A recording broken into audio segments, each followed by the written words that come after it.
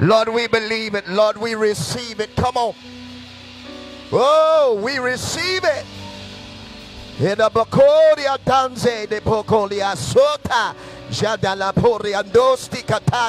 Father, we decree that this territory receives your prophetic word, your spermatic word. Thank you that the seed of your prophetic word, Lord, takes root in the soil of this city. In the name of Jesus, we thank you for a quick, speedy, immediate return in the name of Jesus. Can I get 50 believers to lift their voices and shout a moment? Come on. I said lift your voices and shout a moment. Father, we believe it. Hey, we believe it. We believe it tonight. We believe it tonight. Come on, lift those hands. Stay right there, man of God. Let's lift those hands a moment.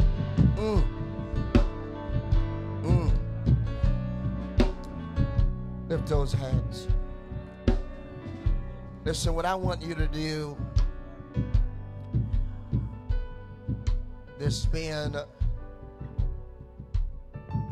a lot of prophetic words released. And we're in not only a season, but an era of quick manifestation. And I'm believing that over the next 6 months, we'll see a supernatural return on every prophetic word that's been released, particularly in this assembly. So all I need you to do, watch this, is agree with praise. Come on, that's all. Come on. Just open up your mouth and agree with praise. Come on. Just a few minutes, Father, we agree. We agree. We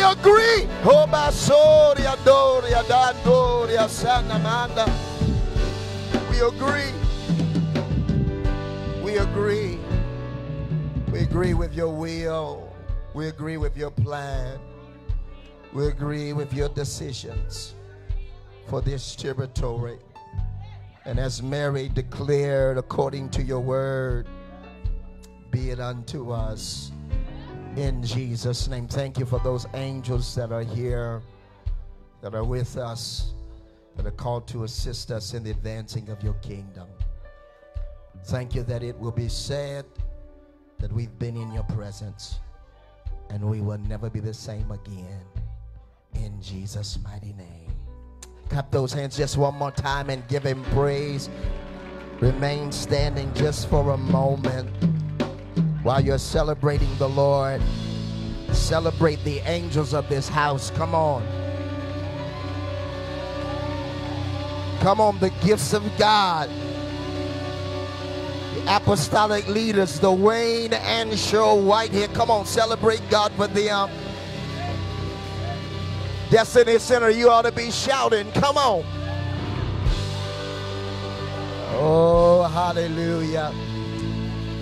Let me do this really quickly so I can get in the word. Celebrate All Nations Church and Network. Come on. Come on, celebrate All Nations Church and Network. Hallelujah. You may be seated in the presence of God. If I don't do it that way, we'll be up here all night honoring people. But we do honor the Lord for our church and network, all of those who are aligned and connected. And last but never least in my life, my wife. We thank God for her.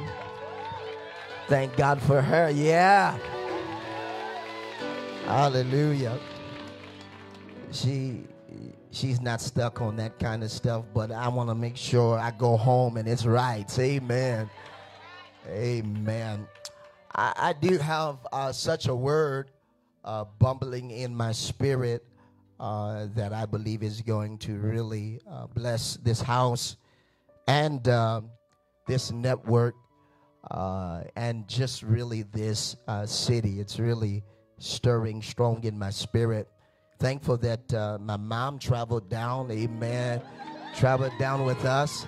Thankful to God, amen, for her deciding to come and be with us. Let me ask you a question. How many are ready to receive the word of God tonight? I said, how many are ready to receive the word of God tonight? Listen. So tonight, the way we're going to move, I need you to jump right on this train and move with me. What we're going to share, I believe, will be apostolic. It will be revelatory, but it will strengthen what this house is doing and what this house is about to come into, and the people of this house. Some of what I'll say, you'll probably have to go back and watch the replay. Thankfully that you're recording, but I believe that it will bless you tonight. For the sake of time, because we're going to bounce around, you can stay seated for the reading of the word of God. Amen. Dwayne and she'll be all right with that. Say amen. They'll be all right. For the sake of where we're going to go and what we're going to share, I want you, if you will, no disrespect to your tradition, just want to move right into this. Amen. Grab your Bibles and turn with me to Nehemiah, the 2nd chapter, and we will grab one verse from the 2nd chapter, and we'll move from Nehemiah, the 2nd chapter, all throughout the book of Nehemiah. So if you're taking notes, I'm going to drop a lot of scriptures just to make sure that what we're preaching is Bible. Say amen. And I believe that as you listen and as you put a demand on the grace of God, we will experience the power of God tonight. Say amen. Nehemiah chapter number 2, verse number 13. When you have it, shout amen. Nehemiah 2, verse number 13. This is Nehemiah, and he says, "And I went out by night by the gate of the valley, even before the dragon well, and to the dung port, and viewed the walls of Jerusalem, which were broken down, and the gates thereof, they were consumed with fire." Shout amen. I want to share a word tonight about apostolically restoring the gates. Apostolically restoring the gates. So when you leave out of here tonight, I want you to have in your spirit restoring the gates. Restoring the gates. Last month we began to deal with apostolic ministry, and we talked about proton believers. And as we share tonight about restoring the gates, I'm going to take you through the book of Nehemiah and show you how God desires for us now to restore the gates within our cities, restore the gates within our local churches, and what happens when we do restore the gates. Nehemiah is one of my favorite books, and I always somehow or another throughout a year end up in the book of Nehemiah.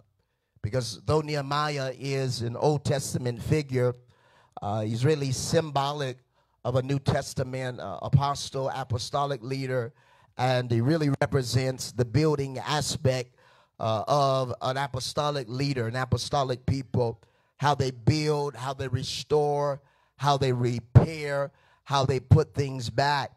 So often when we look at the book of Nehemiah, when it's taught to us, oftentimes what's taught to us is the walls of Jerusalem being repaired or restored.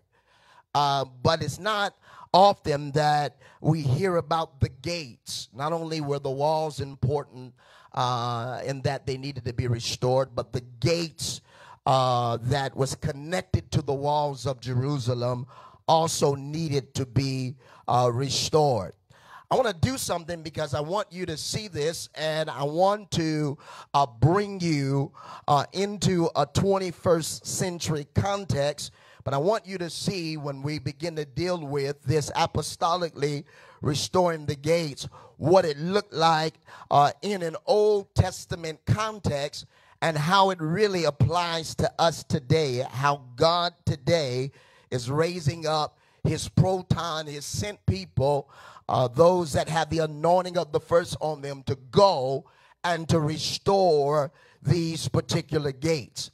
Now, I'm going to give you quite a bit of scriptures just so that you can follow with me all the way through to see how this is going to happen.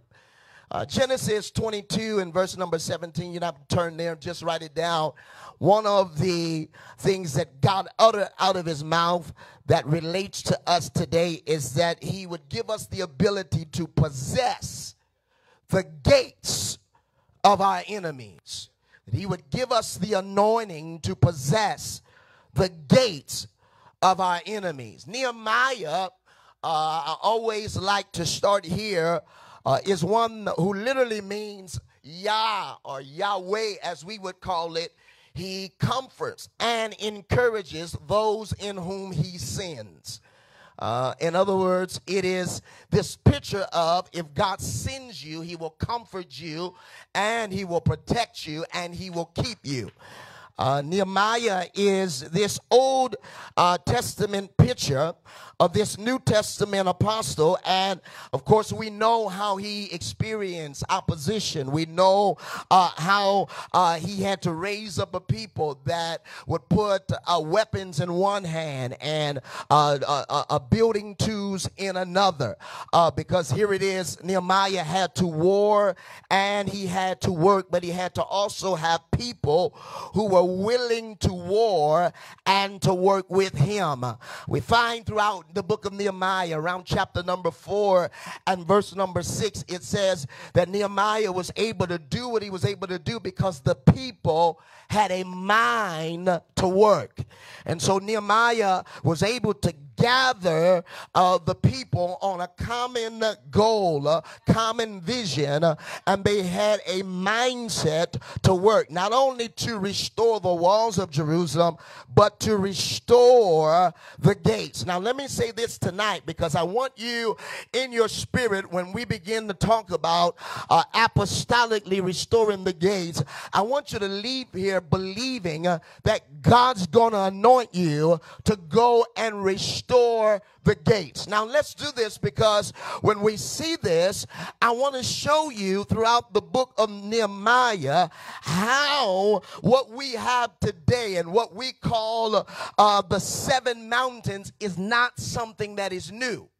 It's actually in the Bible, and I'd like to say this, and I'm not stretching this, but what we call the 7 mountains today was what was operating at the gates in the Old Testament.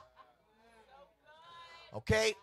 So as we navigate through this, you're going to see that at the gates of the Old Testament, there is this picture of arts and entertainment, picture of business, picture of education, family, government, media, and religion. You'll see why it is that God will give us an assignment to go and to restore the gates, not only the walls, but to restore the gates. Let's start here, and then I'm going to roll right through the book of Nehemiah. So if you're writing, you're going to have to take this down quickly, but I promise you it's going to hit your spirit tonight. When we look at gates, when we look at gates throughout the Old Testament, we understand that gates represent access and authority. Also, gates were where governmental decisions were made, in the gates of the city. Not only in the gates of the city were governmental decisions made, but it was at the gates of the city that the elders sat at the gates. The book of Lamentations, it tells us, it says that the elders have ceased from the gates. That's a picture of when men and women, what we're going to deal with here in a moment, gatekeepers move out of position. And when they move, something occupies the gate. When leaders in churches that have been assigned to the gates move out of the gates, something else begins to occupy the gates. And I believe that in territories around America and around the world, but in particular here in Richmond, some gatekeepers have moved out of the gates. But God's about to do something. And understanding this, we see that throughout the Old Testament, business transactions happen at the gates of the city. Nehemiah comes, and of course, he rebuilds the walls. But Nehemiah, being this type of apostolic ministry, he restored the gates. He restored the gates. Not only the walls, but he restored the gates. The picture of this is that every local church needs to restore the gates in the local church before they restore the gates in the city. They need to restore the gates in the local church before they restore the gates in the city. And you'll see this throughout all of these scriptures I'm going to give you, because most of the cities in the Old Testament, they were large towns, and they were surrounded by walls of some kind, and they were fenced in. The whole purpose of this was for their defense. It was not only for their defense, but what they wanted to happen was, it was this idea that they were keeping enemies out of the city by not only having this wall, but on this wall, there were gates all around this wall. In the context of where we're going to go tonight, in these walls of Jerusalem, throughout the book of Nehemiah, there was about 12 major gates that was on the walls of Jerusalem, that when the walls got burned down, these 12 gates got burned also. 12 representing apostolic ministry. There's 12 tribes of Israel. It was 12 apostles. It's really a picture of how the enemy hates apostolic ministry and he wants to tear it down. He hates apostolic churches. He hates churches that are full of present truth. Throughout the Old Testament, you see that not only did we just see that there was this business that was in the gates, but literally there was a marketplace outside the gate. A marketplace where they sold and where they brought. That would be a picture of the business mountain. Right there at the gate, you find, watch this, that respected city elders. And this was not by age, but this was by influence. Would talk at the gates, and they would talk because what the city elders would do is they would pass along what they came up with so that the politicians would listen to what they came up with. Now stay with me, because you're going to see this in every city, and why it is important for us to follow this 7 mountain blueprint. Throughout the Bible, we find how God would mess with his prophets. He would tell his prophets, Jeremiah chapter number 7, verse number 2, Jeremiah 17, verse number 19. He tell them, go to the gate of the city and prophesy. Go to the gate of the city and prophesy.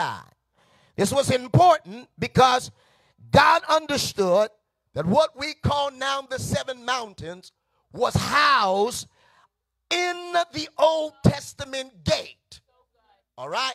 So he said, prophets, I want you to go and prophesy at the gate of the city, because in other words, when we look at it prophetically, he's saying, I want you to go and prophesy to the mountains.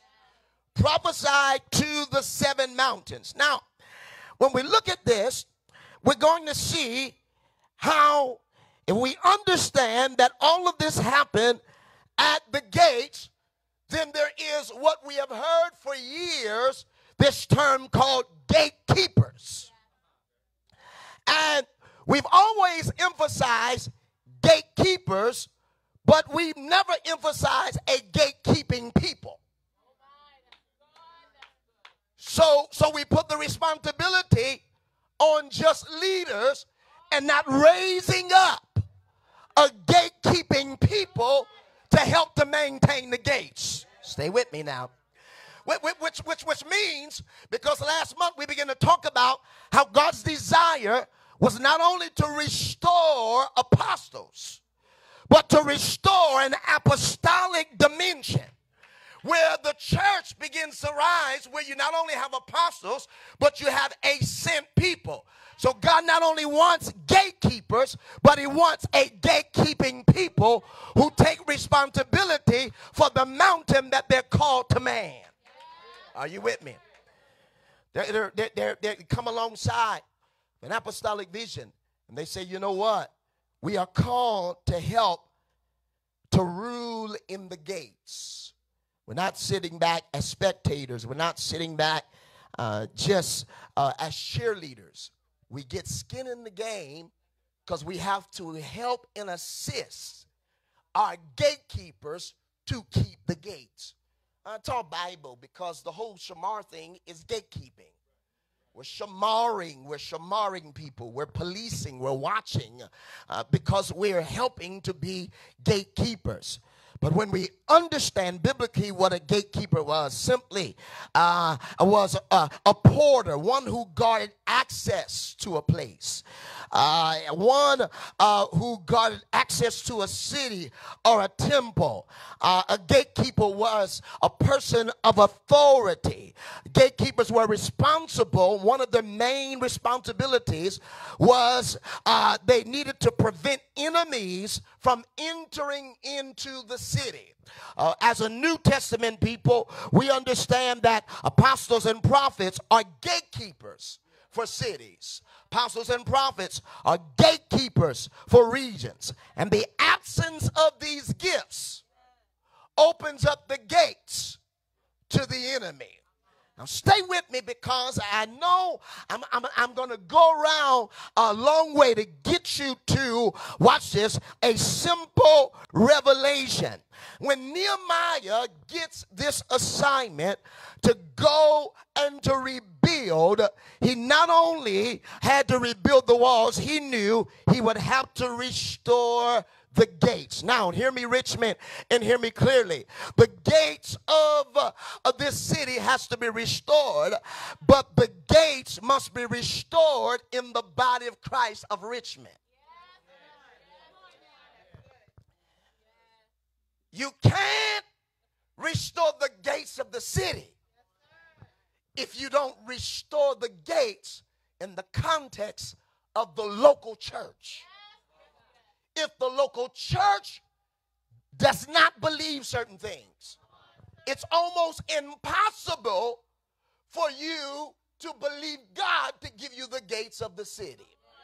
Now, hear me, because I want to slowly, I want to walk into this, because I want you to grab a hold of this, because when he comes along, yes, Nehemiah, he first of all, we know he builds the walls, and what he leaves left is that after he builds the walls to the walls of Jerusalem, there's openings all around the walls, because he's got to put the gates on the hinges.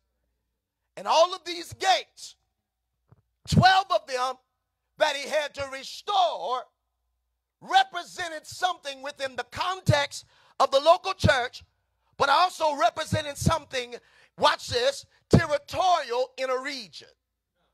And I want you to see that Nehemiah comes, and when he comes, he saw that the walls were destroyed, but he said the gates were consumed with fire. Because one of the Old Testament things that the enemy did, and you know that when an enemy invaded a territory, one of the things that the enemy from another territory did was when they left, they would burn everything.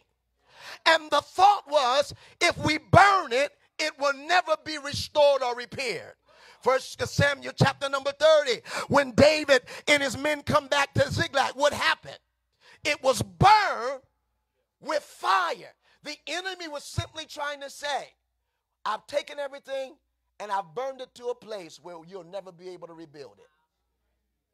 That's what the enemy does in territories. I'm going to try to burn the city down, and you'll never be able to rebuild it again. Watch this, but nudge your neighbor and say, we've got an anointing to restore the gates. I'm coming. There's an anointing to restore these gates. Watch this. And hear me in context. When I'm talking about restoring the gates, I'm talking about many of you being released into a mountain. Not just in the context of the local church, but God sending you into the gate of business in your city to begin to deal with demonic traffic that's been getting in the territory through the business mountain. Are you with me? In the gate of media, to deal what's been trafficking in media to get in your city. Now watch this. Now when I bring this to a local church context, I'm also going to bring it to a city, a regional context, so that you can see why these gates need to be restored. Look at Nehemiah chapter number 3, verse number 15. Right there, part right there, Nehemiah 3:15. And we're going to run through this. Now watch this. Nehemiah 3 and verse number 15. I'm not going to read all of the verse. I'm going to highlight the gates that were repaired, the gates that were restored. Nehemiah 3:15 says, but the gate of the fountain was repaired. So now Nehemiah has people working with him, and they're helping him to restore the gates. The Bible says in Nehemiah 3:15 that the fountain gate was repaired. The fountain gate represents the flow of the Holy Spirit. It represents the flow of the Spirit of God. This is very important, because if we're going to see the flow of the Spirit in the territory, we have to see the flow of the Spirit in the local church. So the local church must restore the fountain gate. The fountain gate must be restored in the local church, the flow of the Holy Spirit, because what it is saying is, while we need doctrine, we need demonstration. We're not throwing doctrine out because we need sound doctrine. But we need, married to doctrine, demonstration. And demonstration that we need is the demonstration of the Spirit. Now, understanding, you can see this throughout the New Testament. Mark chapter number 16, verse number 20 says, and they went forth and preached everywhere, and the Lord working with them and confirming the word with signs following. Amen. It is a picture of what we call this fountain gate being restored. Our churches need to be churches that are open for revival. The problem is There's a lot of people praying for what they've not prepared for. A lot of people praying for revival, but revival is ugly. Revival gets messy. People praying for a glory that they don't have a foundation ready for. A lot of people asking God, send your glory, but when his glory, which is his kabah, when his weight comes, his weight breaks up their foundation. Because the only biblical foundation that glory can stand on is the foundation that he established. It's Jesus Christ being the cornerstone, watch this, and apostles and prophets. And many people are crying for glory, but when he comes with glory, that glory might shake that foundation. So if you really want glory, you've got to be careful because it may shake everything up. Everything in that church may have to shift, may have to change. This is, somebody say fountain gate. I got to move because I want to build you to this. But this is that fountain gate. So see this. See in Destiny Center the move of the Spirit. It's here because the gate of the fountain is being restored. So now we can believe because the fountain gate in the house is restored, we can believe that the fountain gate outside the house will be restored. No, it's false advertisement.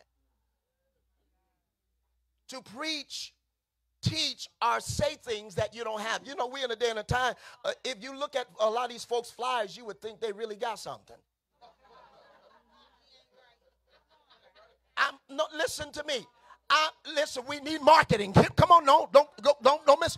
We need good marketing. But watch this. Some of these folks got all of this stuff on their fly, miracle signs and wonders, and there's not any wind.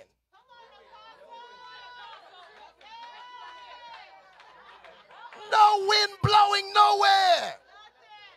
But they advertise signs, wonders, miracle, breakthroughs. No, we've got to make sure that the fountain gate is restored in our house so that when the people come from out and come within, we already have the fountain gate restored. And this is what we are contending for. We're saying now, because the fountain gate has been restored in the house, we're believing for the fountain gate to go outside the house.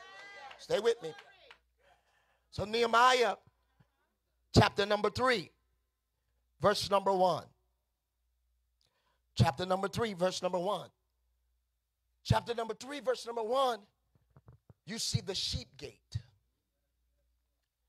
Here is the sheep gate.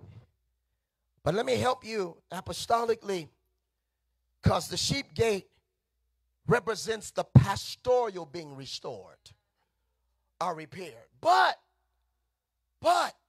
in the context of not only the local church, the pastoral being restored. And the reason why I think that this is really important, because when God restores a thing, sometimes there can be extremes to that restoration. So in the body of Christ, he restored the ascension gift of the apostle and prophet. And now everybody is an apostle and prophet. But there has to be the pastoral. Come on, it has to be within a, now that's just local church. I'm speaking there, okay? I'm speaking there. Local, I'm speaking pastoral. But let's go further, because this sheep gate has to be restored in the region. This means there is gatekeepers and a gatekeeping people who are looking at the bigger picture. Dwayne, Cheryl, they're not pastoring a church, they're pastoring a city.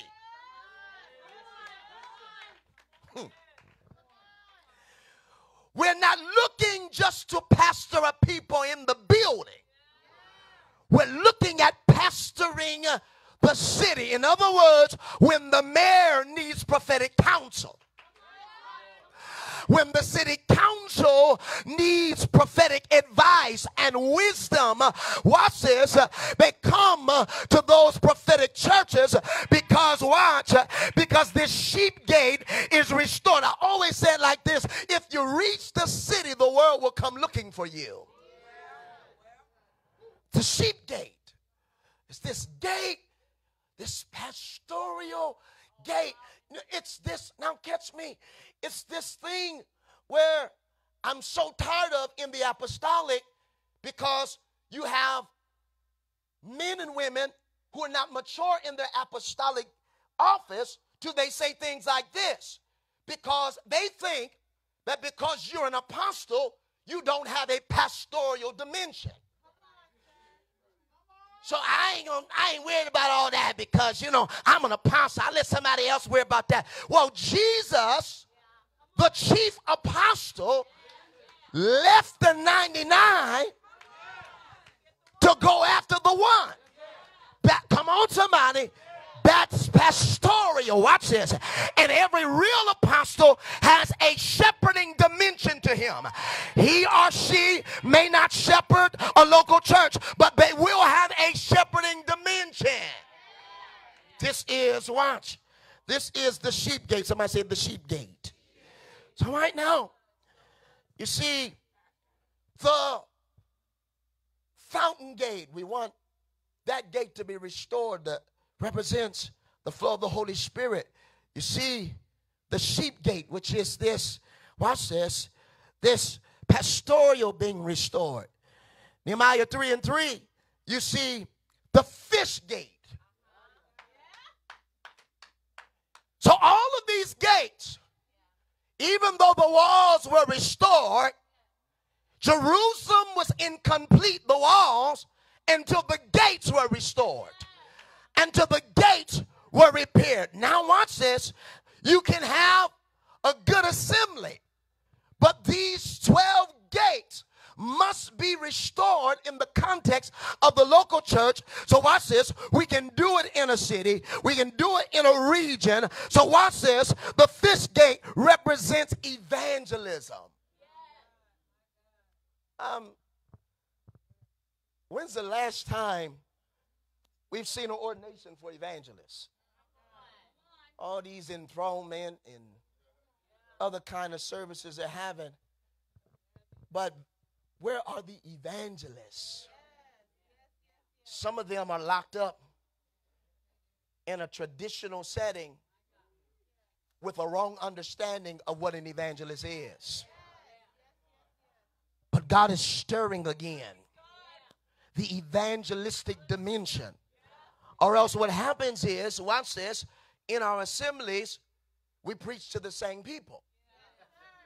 Because the fish gate needs to be restored, which, watch, goes beyond just the ascension gift of the evangelist. It puts responsibility on the gatekeeping people. When's the last time you won a soul to Christ? When's the last time you witnessed to somebody? When's the last time you told somebody your testimony? This is the sheep gate. The reason why our churches, this is the fish gate. The reason why our churches die is for the lack of evangelism. 21st century, it don't have to be the old school way. I mean, folks don't want to take no tracks no more. It's creative evangelism. It's gas on God, groceries on God. Laundromat outreach. Pay for the whole community to get their clothes washed. But while they coming in, you preach the gospel to them right there in the laundromat. Come on here. We have innovation. We have creativity. But watch now. We have this. But we're still doing it evangelistically. So now hear me now. Sometimes what we see happening, now just follow me a moment. We see Mormons and Jehovah's Witnesses manning the gates. But we have the power, but they're willing to get out. Right now, we've got Hebrew Israelites. And it's moving big in America. And hear what I'm saying, because they get out and they evangelize. They'll stand on the corner, preach their false doctrine. But the church will sing Kumbaya. When the anointing of the sent one is an anointing to go out. hear me, hear me. This means, watch, this means there has to be the restoring of some gates. The fish gate. Somebody say the fish gate. Sit down a moment. I want to deal with this because, watch, I believe Richmond, and hear me good. A part of revival is a spirit of evangelism always comes out of revival. It spreads. People start getting saved everywhere. Grocery stores, gas stations, schools, everywhere, because that's a result that revival's in it. Now watch this. Let's not have revival and not restore the gates. Because when revival, because watch this, we believe for sustained revival. But if it's not sustained, we want to make sure that we take advantage of that revival by way of reformation. So watch. We have revival, but then this is what we'll do. We will bring reformation. We will reform things while revival is going on. I give you this picture all the time because where we're going, watch this, is that if you take Clay-Doh and you leave that Clay-Doh out, and that Clay-Doh for days gets hard, you cannot put any kind of form in that Clay-Doh because it's hard as a rock. But if you take that same Clay-Doh and drop it in water, which is revival, and let it soak in that water, you can put your hand in that water, take the Clay-Doh out, and you can begin to form. So the greatest time for reformation is times of revival. So reformation is not an enemy of revival. And you have people fighting. We need reformation. We need revival. We need both. We need revival and reformation, because what we want to happen is we want the heavy presence of God and souls being saved and miracles and signs and wonders, but we want reformation because reformation is we want present truth restored in the hearts of the people, watch this, that may be able to initiate another revival. Are you hearing me? So watch this, because I want you to see this in the context of Nehemiah, and I want you to see this as you see yourself tonight. Now watch, because the next gate is Nehemiah 3 and 6. Nehemiah 3 and 6. We just had Nehemiah 3 and 3, the fish gate. Nehemiah 3 and 6 represents, somebody say, the old gate. Let me caution us. While God is doing a new thing, there are foundational truths that will never change.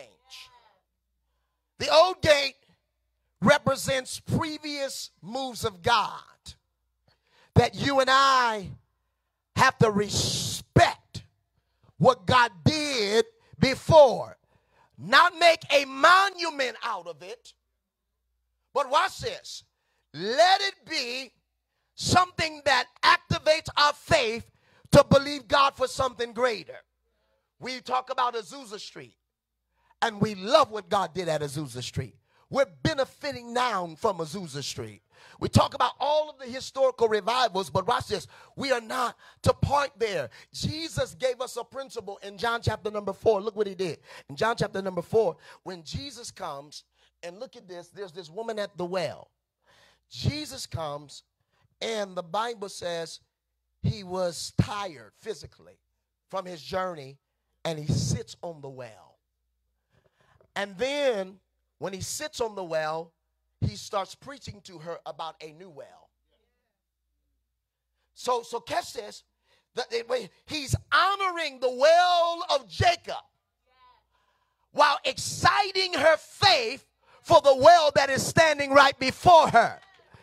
So if you're going to see new wells dug, you got to, watch this, respect the former former wells by sitting on them. So now in the context of a city, if you come in and God's giving you an assignment, that's powerful, but you got to sit on the wells of fathers of the city. What have they done in the city that you can commend and you can bless and you can honor? I'm not talking about their faults. I'm not talking about their failures. I'm talking about what was it that God used them to restore in that city that city needed at that particular time, and sit on that well while you prophesying. God, that's what God did then, but this is what God is about to do now. Somebody say the old well. This old gate, watch this, represents all of these old moves of God. Now, we can go through them. I don't have time to do that because I want to get to a certain point. Now, watch this. But we see through the 16th century, we see that, watch this, here's an old gate that God used Martin Luther to restore, the justification by faith. We see the 17th century, the Wesley brothers, they restored holiness and sanctification. We see the 18th and 19th century, the missions movement. We see the 20th century and the 1900s. We see the Pentecostal movement, the 1940s, the latter rain movement, the 1950s, the evangelistic movement with the restoration of miracles and healings, the 1960s, the restoration of deliverance, the deliverance movement, the 1970s, the word of faith movement. Watch this, the 1980s, the prophetic movement, the 1990s, the apostolic movement, 2000 there was this transfer of wealth. Watch this, and 2020 and beyond. Now hear me, and hear me in context. One of the things about this 2020 and this decade of destiny, and this is what the Lord said for America, and hear me in context, you know my heart. One of the movements that's about to happen in America is the restitution to African Americans.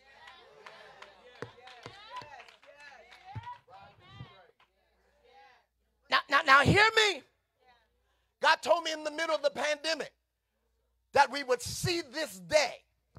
And the anointing of the first is coming, watch this, on people that were dragged to this land, who were told they would never be able to hold certain positions in this land. But there's an anointing coming, y'all better hear me, coming on us in America, and God's going to repay us. I'm not talking about just some houses and a few mules. I'm talking about territories. Y'all better hear me. And it doesn't matter how people, and hear me now, and hear me in context.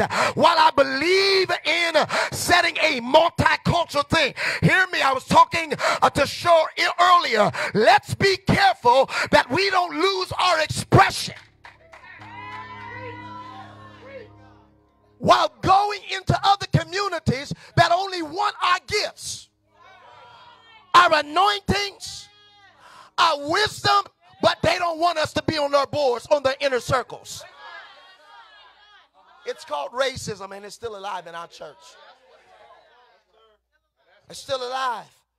And watch this. As long as you come, as long as you bless us, but we're not going to let you get on the inside. And the moment you buck, we're going to let you go. But I'm out here. But watch this. But there's an anointing. Somebody say there's an anointing. Watch this. For the restoring of gates. I got to go. I promise I'm not going to keep you all night. But watch. Nehemiah reveals that all of these gates need to be restored. Watch. Nehemiah 3:14 is the dung gate. Oh my. The dung gate is ministries who will not be afraid to do deliverance. So watch. Deliverance in the context of the local church, the people get free. But open it up. Deliverance for the city. Now here's the thing. Here's the thing about that is, what we say here is, you don't have to be a member, because we're not binding you to membership if you got something demonic going on. We just want you to come to our deliverance meeting to get free.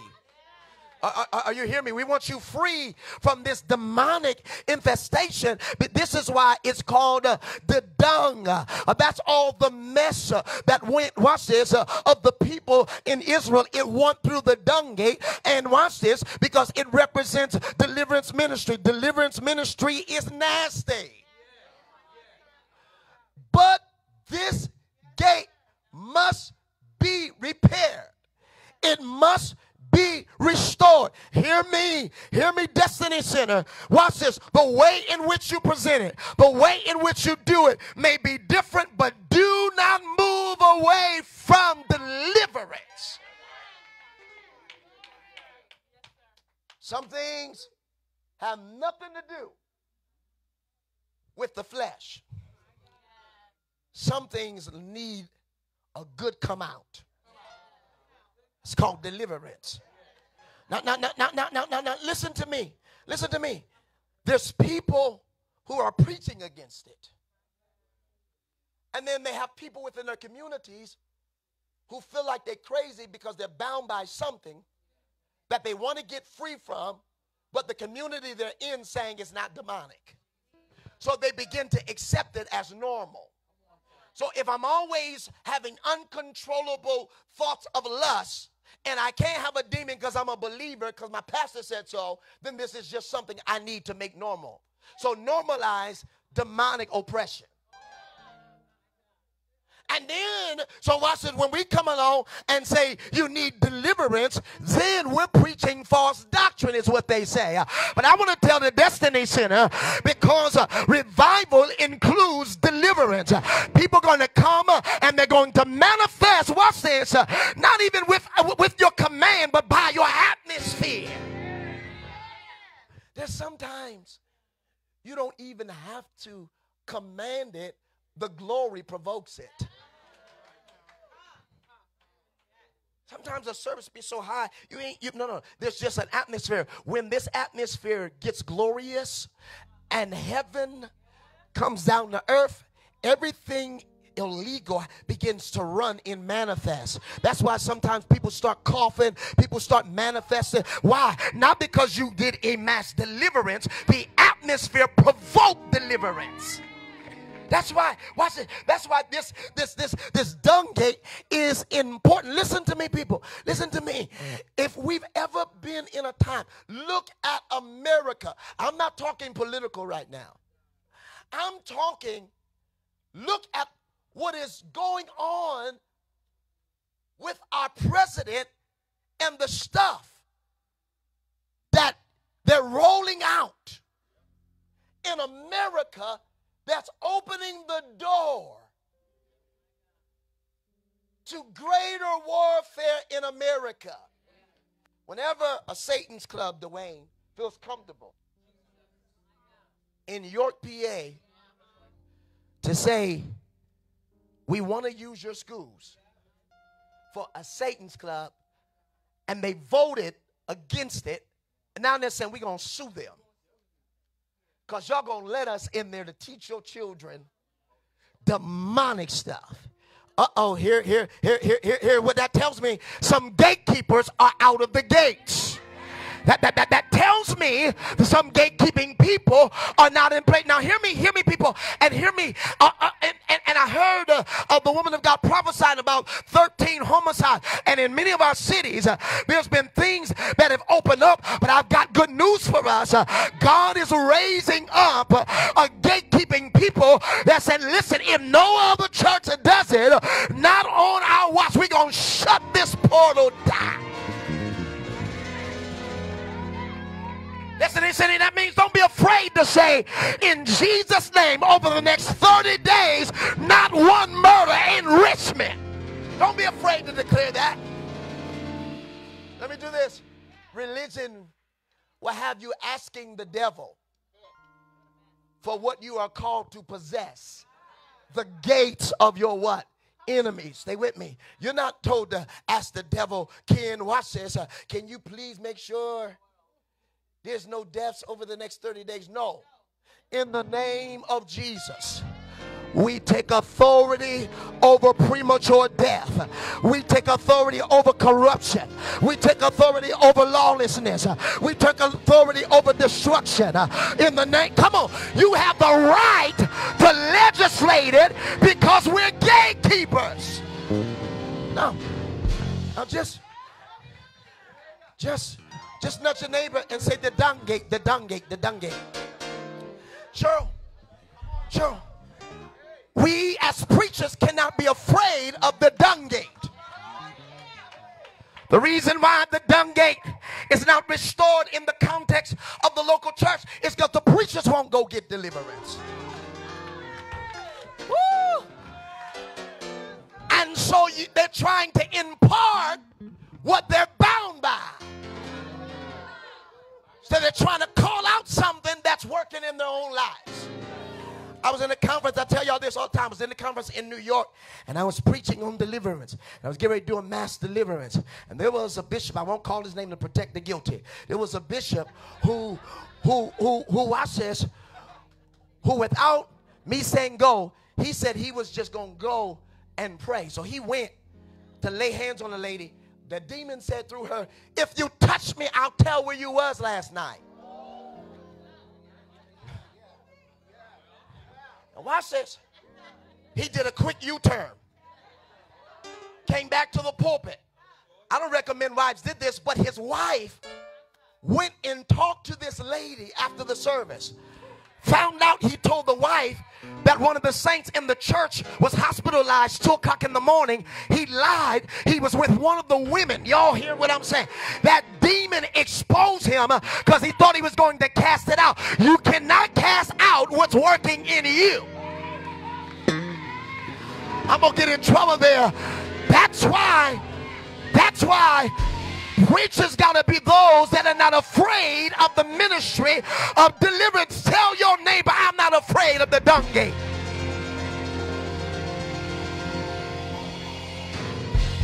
We all need it sometimes. Come on, somebody. I can't look at you sideways. I need it sometimes. Come on here. We all need the ministry of deliverance.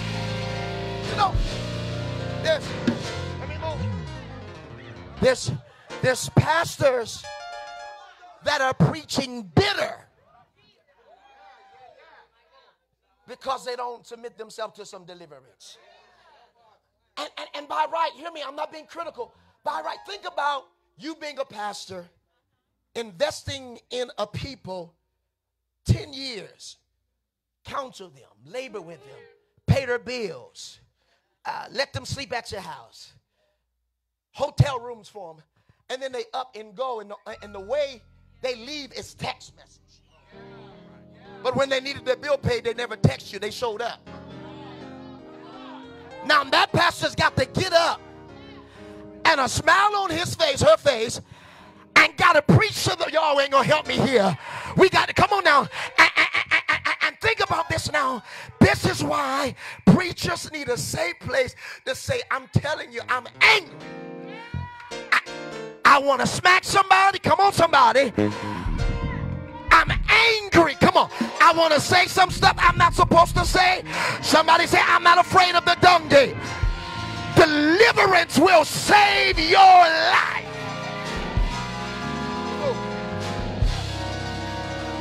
Sit down. I'm going to move. Sit down a moment. So listen. Listen.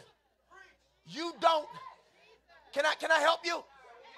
You don't need somebody who's so strong in deliverance ministry to receive deliverance. It's called self-deliverance. When you feel certain things festering in your heart, in the name of Jesus, I loose myself from unforgiveness and bitterness and the hurt that I feel in my soul. I loose, come on, yeah, you better do some self-deliverance. You might not be able to get the apostles on the phone. You better loose yourself. Now, listen. Now, here's why. Elder Michelle, here's why. We're about to see the greatest wave of deliverance that we have seen in years. No, I'm talking about people who have been strung out 30 and 40 and 50 years, that in one encounter demons from a kid gonna leave their body. I'm talking about people who are knocking their heads against the wall right now. They lost their mind. Not only is the demon gonna leave, their mind's gonna come back. I'm talking about psych wards being cleaned out. Y'all better hear what I'm saying. Yeah. The dung gate, come on, let me prophesy to Richmond. The dung gate in Richmond is about to be put up. Y'all better hear me. And people who want deliverance, Destiny Bay, are about to come. I need 50 people to shout in here. Now, sit down. Give me just 15 more minutes. Just give me 15 more minutes. Now listen. So not only gatekeepers, but a gatekeeping people. Watch this. Lay your hands on your belly and say, in the name of Jesus, I release myself into the ministry of deliverance, the ministry of Jesus Christ. Now throw your hands up and shout glory. Now, because of these signs shall follow them that believe. In my name they'll do what? Cast out devils. It is not just a few deliverance ministers, it's a whole house. The ushers cast out devils. The media team cast out devils. The worship team cast out devils. The deacons cast out devils. The prophets cast out devils. The psalmists cast out devils. The minstrels cast out devils. The drivers cast out devils. It's a culture. Sit down. Sit down. So, slowly but surely, the gates are being put up. The gates. Watch this now. Watch. Nehemiah 3:26 says the water gate. You had the fountain gate. Now 3:26 says the water gate. Now, the water gate, watch this, brings an end to us fighting about preaching and teaching. The water gate represents preaching and teaching. So if they're, watch this, flat-footed teacher, you appreciate the instructions.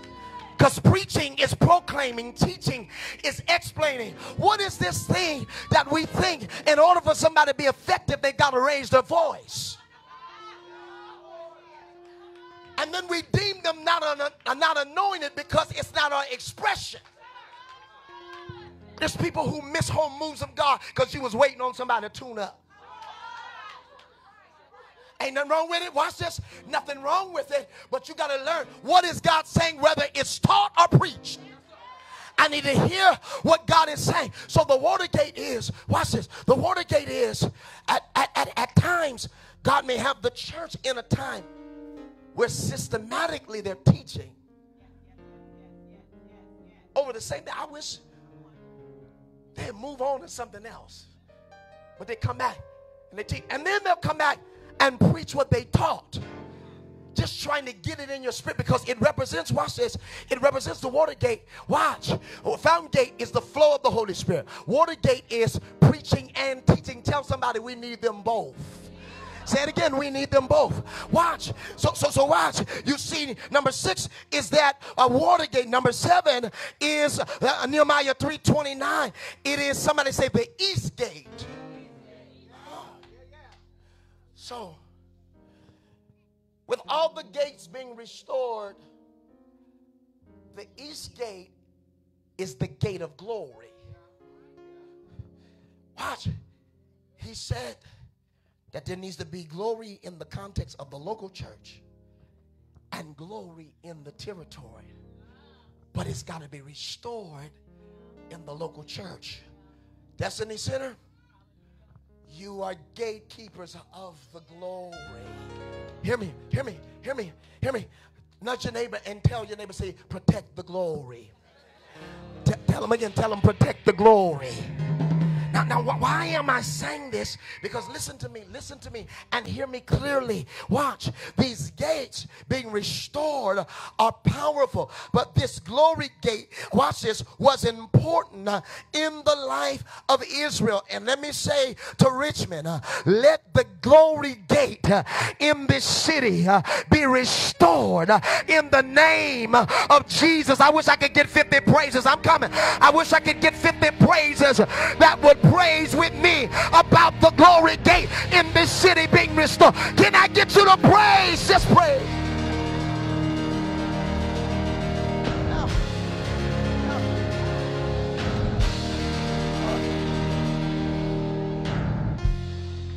We don't just need anointing. Nothing wrong with anointing. We need glory. When glory comes, anointing is no longer needed. Anointing, can I tell you why we've not seen levels of glory like we've been asking for? In anointing, you can be anointed and remain nasty. That's anointing realm. Glory realm, he says no flesh will glory. So the glory realm requires another depth and another depth. So if we want glory, we've got to die, which means, watch this, which means, now hear me, and I'm not being critical, which means I've got to learn how to submit to the Holy Spirit's conviction in the area of sin I'm in. I'm asking for glory, and he's challenging me in fornication. And he said, you can stay in anointing realm, but if you're going to come into glory, you're going to have to be pure. Y'all going to help me here? That's why the glory gate, oh Lord have mercy, is about to be restored by a remnant of people. I want to know, is there anybody in here that want the glory gate to be restored? Sit down. Just a few more moments. Sit down. A few more moments. A few more moments. Ooh. A few more moments. Right there, pray in the Holy Ghost. Come on. Come on. Come on, pray in the Holy Ghost. Come on. Come on. Just 60 seconds. Come on. Put something there. Yekataya. Yandoya. Yendalabokola mandada laboradea. Librondo. Lebronde. Lebende. Ondo rabakande. Leboria doya. Yandalabohora badaya. Come on, Destiny Center. I feel something breaking. In the name of Jesus, in the name of Jesus. Let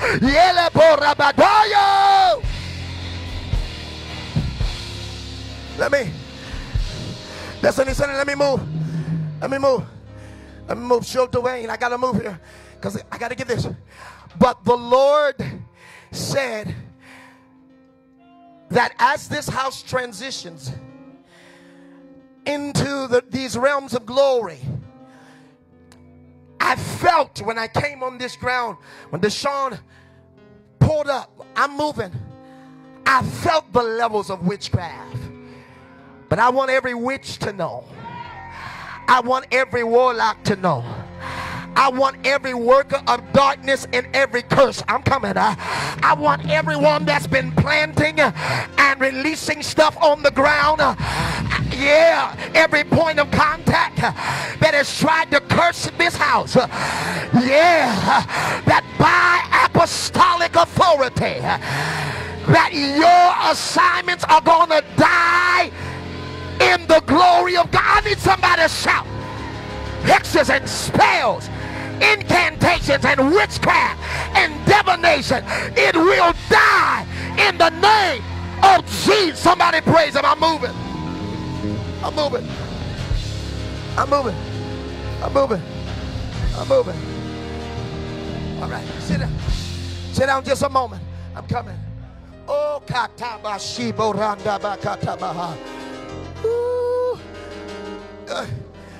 The enemies engage. They get afraid when they know you're on your way. I gotta go. Nudge your neighbor and tell your neighbor so that the spirit realm can also hear you. Say, neighbor, we're on our way.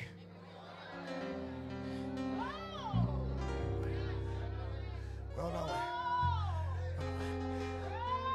There's a prince in the mountains that knows that something is being built, something apostolic, something prophetic, something kingdom, and there is a sending agency. I'm not talking about another church right now.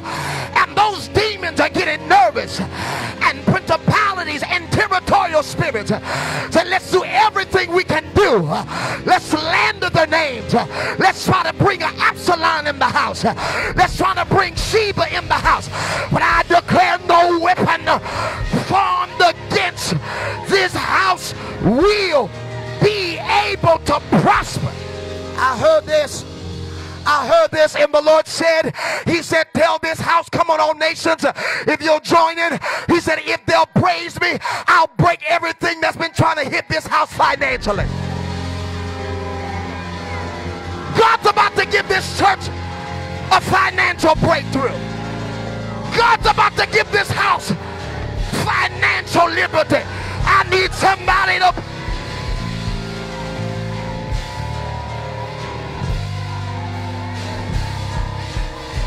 praise him. He's about to give it to this house. Hey! Now listen.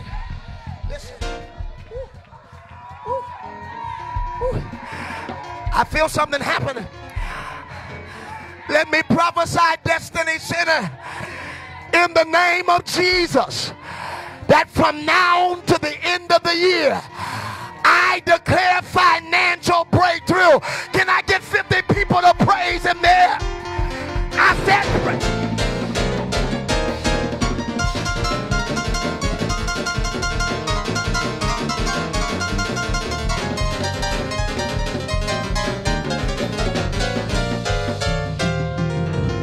Just nudge your neighbor and say, neighbor, the same anointing that's in this building is hitting your bank account.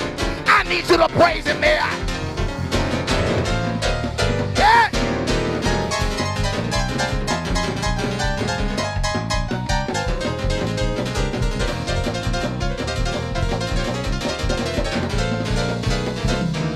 Come on, 30 seconds, give it to it.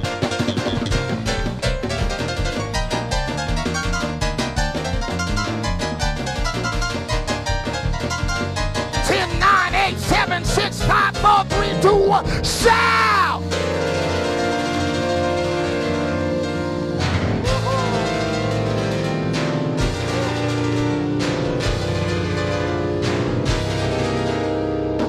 Sit down. Sit down. Sit down. Yeah. Sit down a moment. Sit down. I know. It was meant for Deshaun to tell me. You know, whenever there's an attack that starts hitting the people, it's indicating something in the territory. And when he told me, I said, oh, so the devil is trying to suck the money dry in this house. Y'all ain't saying nothing. Because of this being a gatekeeping house. Can I tell you something? The devil will fund churches that won't do nothing. But apostolic churches, it's like we war against Jezebel and Athaliah and Mammon trying to snuff us up. But I got good news. The gates are about to be repaired. I gotta go.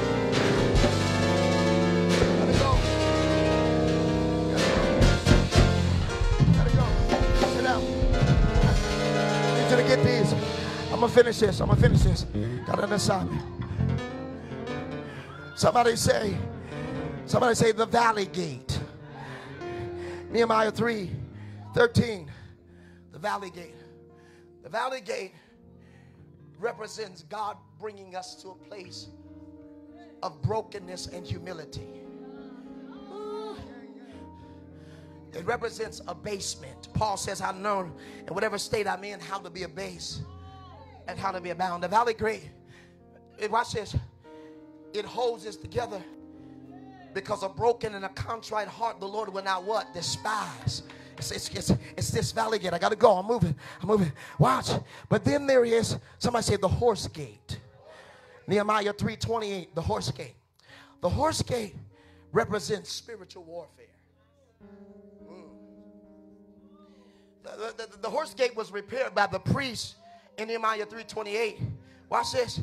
It represents spiritual warfare because horses are known for their speed and strength.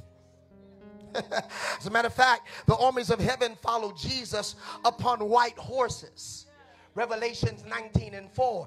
And so watch, when we're restoring the horse gate, we're talking about like Nehemiah in 52 days. Watch, he restores these walls and these gates. But this horse gate being restored means there's going to be a people of momentum or speed in the spirit, but they're not going to have so much speed where they're not strong at the same time.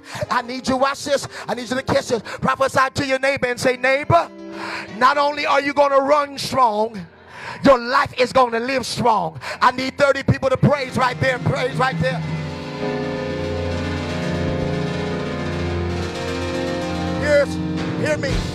Hear me. And I'm moving. This house will not lose momentum because the citizens are being built and they move.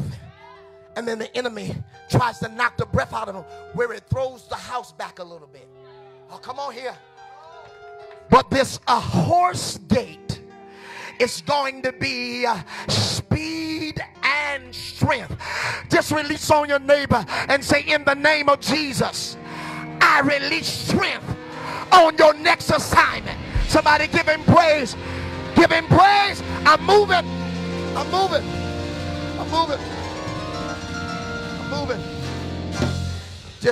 Just three more. Watch. Hey. Destiny, I release strength. I release the speed of the Spirit on this house. In the name of Jesus, I release apostolic strength on this house to build the city and to restore the gate. In the name of Jesus, I declare confusion upon every demonic confederacy that would try to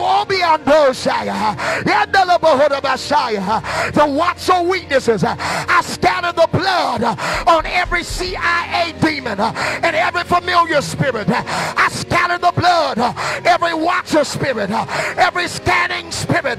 You will not be able to set them up. I break every assignment connected to every temptation of lust and perversion. In the name of Jesus, I declare this house will be strong. Can somebody praise him? I'm moving. I promise you I'm moving. Hey.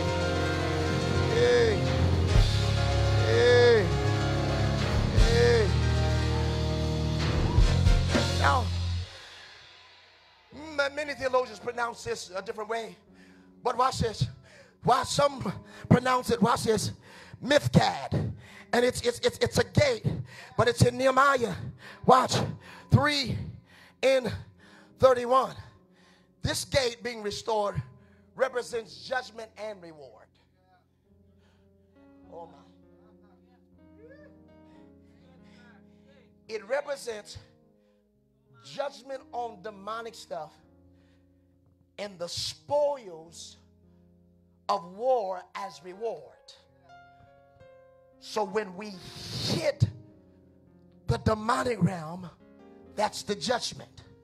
The reward is the people that we get. Now, hear me and hear me quickly. I believe that more than, watch this, more than ever before, watch this, we're about to see God release apostolic judgment. Let me go. Number 11, Ephraim gate.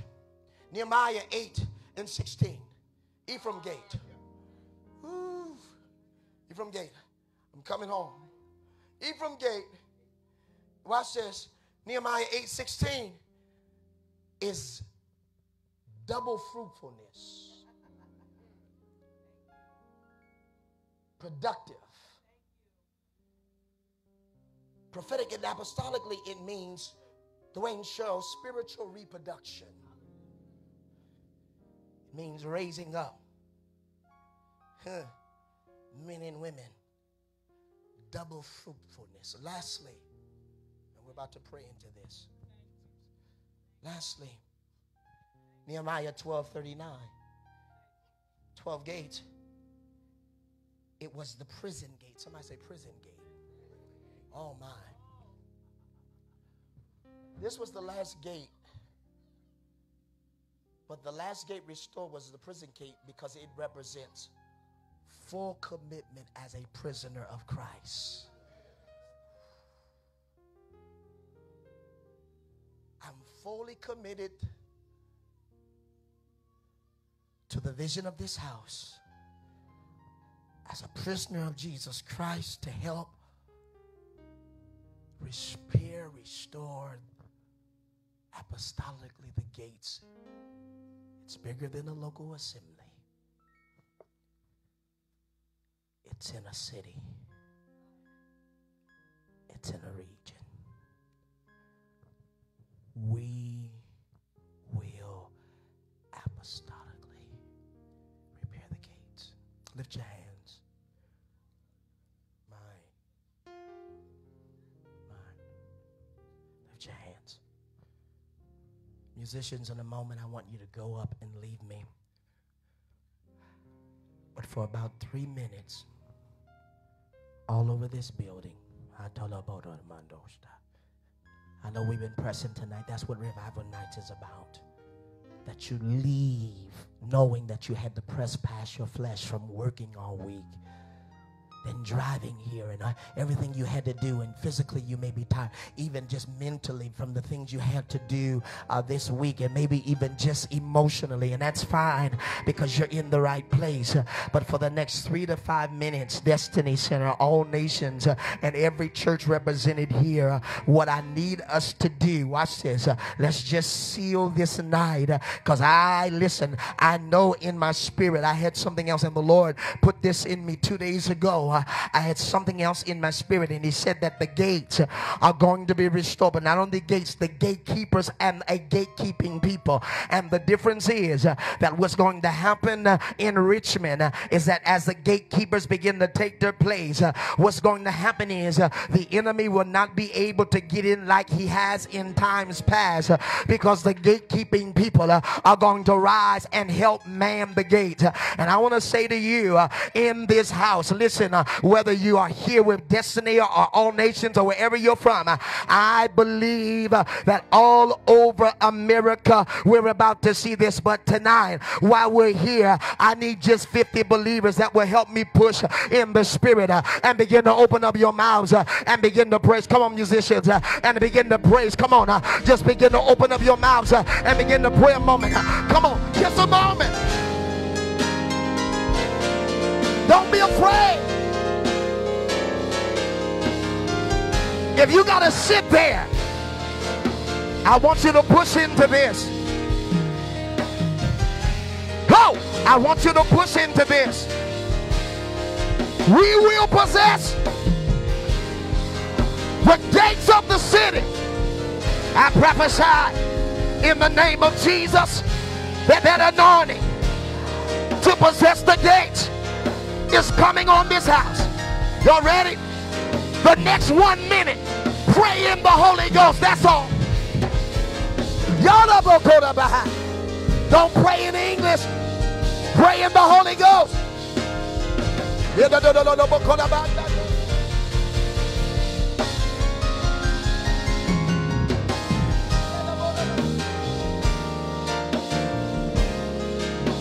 Come on. 30 more seconds. 30 more seconds. Yekatandalobahodia. Ye basika. Lebo. Lemanda. Yandora bakore badaya. Libori andora badaya. Hey, Yonabokola Messiah. Obashata. Come on. In the name of Jesus, every illegal power controlling the gates in this city, we declare in Jesus' name, your time is up. Your time is up. We decree all ancient powers that have manned the gates, we decree that there is a new breed rising all over Richmond. In the name of Jesus, there's apostolic leaders, prophetic leaders, didactic leaders, evangelistic leaders, pastoral leaders who will restore the gates. Come on, Destiny.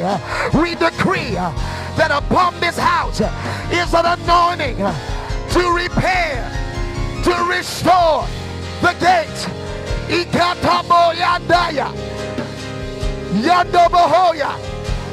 I need you to jump on your feet for the last minute. For the last minute, get on your feet. Come on, we about to do it.